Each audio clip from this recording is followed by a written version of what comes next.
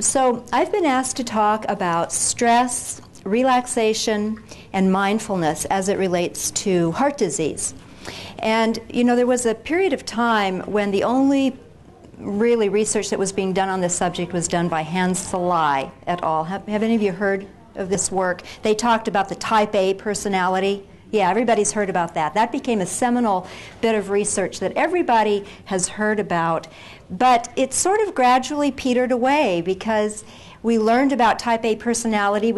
Many of us decided that we either were or were not type A and said, oh, well, here I am, and then have gone about our life. I was fascinated when I started to review the more recent research on stress and heart disease. And actually, the first article that I'll call your attention to was done by Pincus et al., and it's called Psychosocial Influences and Mortality.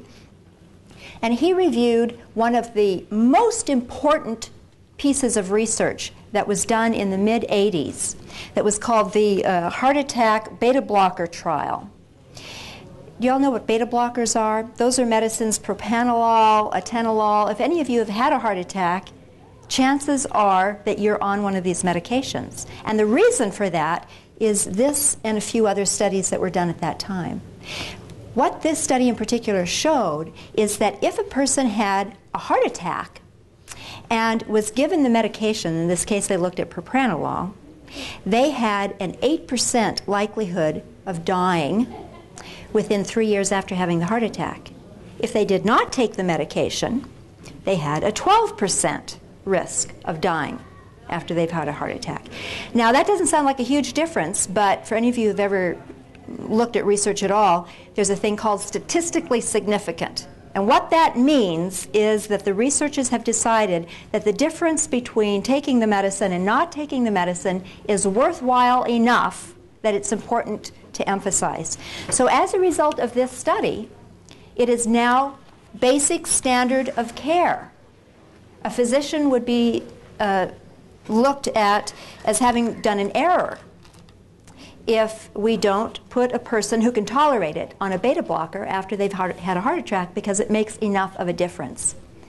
What is absolutely fascinating is that very same study, and there were 3,000 people involved in this study over many different centers, so it was an enormous study.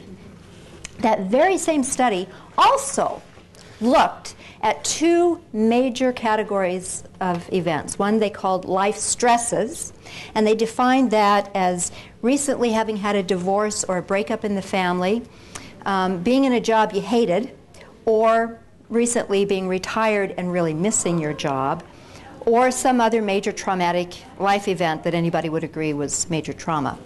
So that was one whole category, life stresses. The other big category they looked at was social isolation. And they defined that by sort of the way you would expect, either that you don't have contact with family and you're not involved with any organization, you don't feel like there are friends you can talk with, you know, those kinds of things. So they looked at those two things.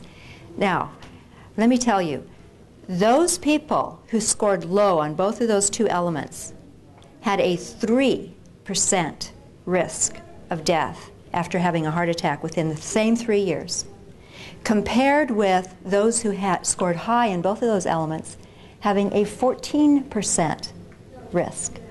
See, that's an enormous difference compared to the beta blocker. So the question that should be on all of our minds is, so why aren't we focusing on this more? Well, I have my pet theories about this, some of which I probably won't commit to video. One, of course, is that simply there are no major industry that's going to make a lot of money on it, frankly.